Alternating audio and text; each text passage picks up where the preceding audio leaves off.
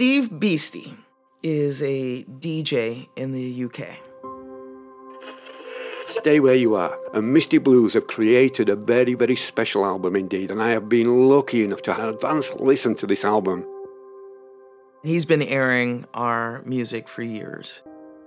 And he has such colorful language. I love just listening to him. And if this doesn't make you shudder, if this doesn't make you tingle, then you've got no soul. Oh my God, did he say that? When he loves your music, he's all in.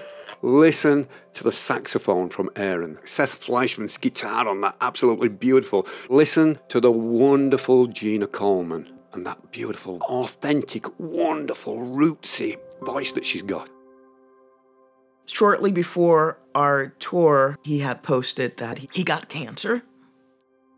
A couple of months later, it was December, he had posted that he didn't think he was gonna make it to the next year. And I had written this song that I really wanted him to hear. So I decided I was gonna just do a voice recording. You had all your dreams in one basket, but the fates chose a different pathway. Nothing's in Vain came to me after we found out that we blanked out on 7 possible Grammy nominations. I look at it as, you know, my Licking My Wounds song. I was happy that he got to hear it, and I was hoping, really hoping that he would hang in there. This song needs to be dedicated to him, and it will be dedicated to Steve Beastie on the album. These blues cast off the pain.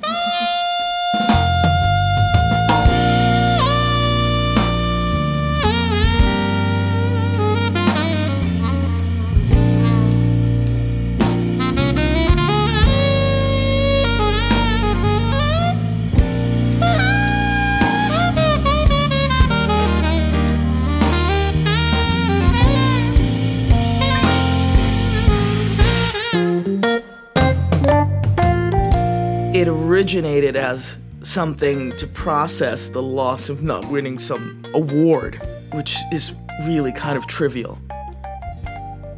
And I'm glad that he reframed that song for me. It is not a licking my wounds song. It is an honoring of a wonderful man. Often life has a way of misguiding the hopes that you hold on so deep, and the truth that you end up hiding is the darkness brought on by your fears. When the die that was rolled is accepted, and you realize that nothing's in vain,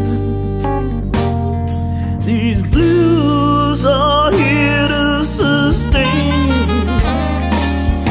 These blues are here to sustain you. These blues are here to sustain you. These blues are here to sustain you. These blues are here to sustain you. These blues are here to sustain you. These blues cast off the pain.